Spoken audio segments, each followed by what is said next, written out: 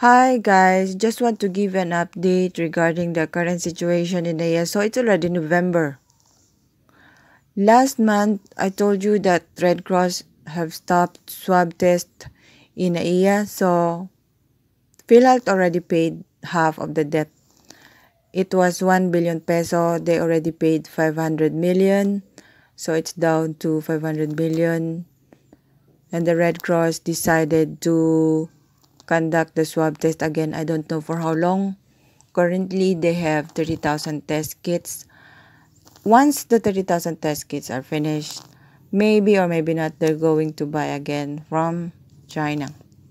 But currently, the latest update, they're already there in NAIA conducting swab test. Although the results are not released through Red Cross, the results are, the specimens are being tested by the government laboratories. So we all know, as I have said in my previous video, the government laboratory, sometimes they're transporting it to the provinces, so it's a little bit delayed. But they promised this man that his result will be released the next day. He is an OFW and he paid 3,500 for his swab test. Actually guys, he has this OFW ATM, you know the Kabayan ATM, where you can deposit or save money while abroad, but you cannot use that ATM abroad and you can use it here in the Philippines. So he was not able to use that ATM in the airport because the Kabayan ATM or the OFW ATM, you have to go to the bank first and conduct some procedures. They're going to open the ATM here before you can use it. So you cannot use it, guys, to pay the swab test because you have to go to the bank first. So this guy, he doesn't have any cash and I think he doesn't have any credit card. So he contacted his wife and his wife was the one who paid for his swab test. His wife was in Bulacan. When you go to the website of the Philippine Coast Guard, there are options there.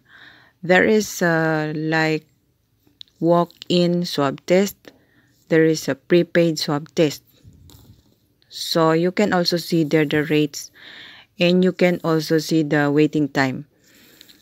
The one he availed is the 2 days waiting period. So his result will be released probably tomorrow. So he has 1 or 2 days of waiting time or 1 day waiting time. He paid 3,500. He is an OFW and his wife paid for his swab test. His wife is in Bulacan. So there are 3 modes of payment. There is what you call the BDO, and then Paymaya, and then there is another one, GCash. So if you don't have any money with you, you can contact your relatives so they can pay for you or for your swab test. Or you can also pay through credit card. And if you don't have local currency, you can change the money and then you can pay with the local currency. The prepaid swab test is payable through credit card. So guys, what I'm saying here is only the swab test. So some of W's, they don't like the free swab test because it takes time to be released. So they want to avail of the paid swab test. And then they only have to wait maximum of 24 hours and then the result will be released. I received some messages that they already paid 4,500. They are non-OFWs. But it took them 3 days or more before they received the result.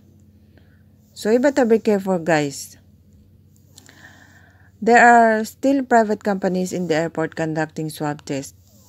So if you want to avail of the cheaper private swab test, I suggest you just talk to the Red Cross because the Red Cross, for non-OFWs, you only have to pay 4,000. So it's only for the swab test. The hotel accommodation and the transportation are not included.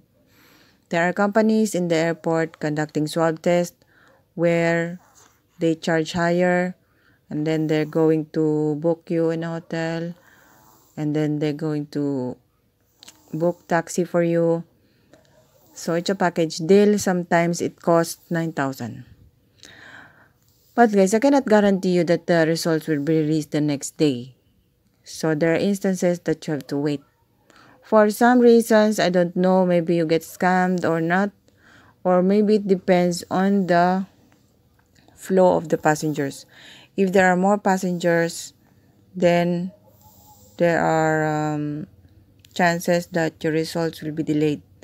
But if there are very few passengers, naturally they are not going to delay the result because they are not testing a lot of people. So this guy is working for the Red Cross, and then he's trying to explain the benefits of the prepaid and the walk-in paid swab test. So the result will be then released the next day. There is a woman here who wants to be swabbed, and then the result will be released also the next day. So her husband have died, and then he wants an urgent result. So she availed of the paid swab test for OFW. So even if you're an OFW, you can avail of the paid swab test, which is 3,500. This is all for the day, guys. Thank you for watching.